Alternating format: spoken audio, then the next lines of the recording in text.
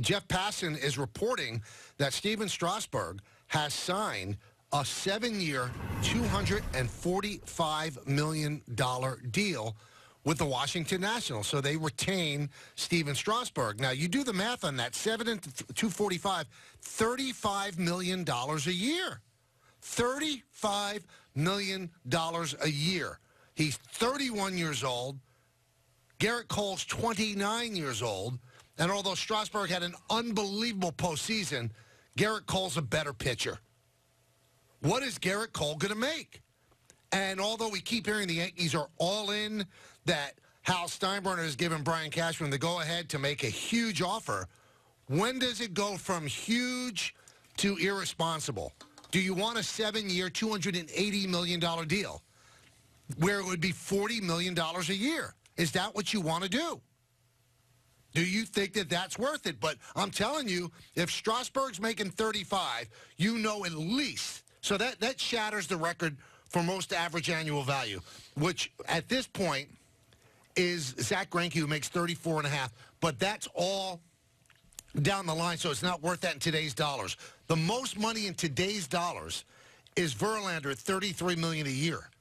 Usually the Nationals do defer money, so maybe this is not $35 million in today's dollars. But I don't think Cole is going to take deferred dollars.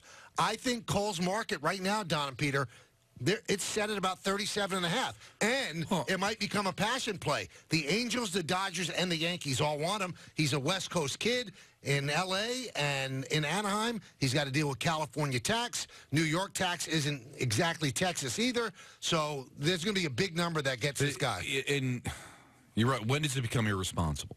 And also, how often does it work? I mean, I'm looking at the top contracts for pitchers, the top 10 highest paid contracts to pitchers.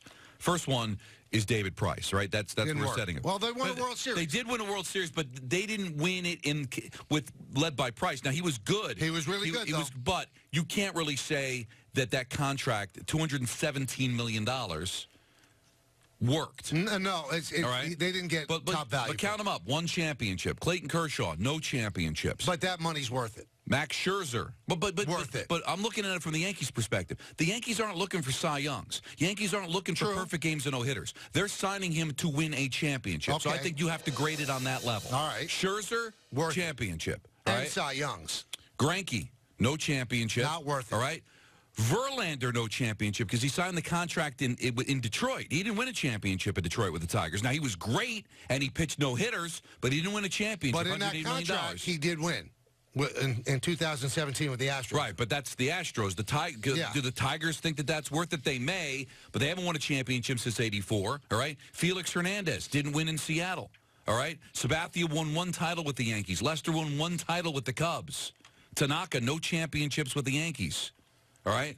Cole Hamels, no championships with the Phillies. So those are the top 10, all right? So how many championships did we count? 3, and just 1 for each. So some of those teams may be very happy with the contract that they signed. You could say they worked from the standpoint of Cy Youngs and no-hitters and how well they pitched.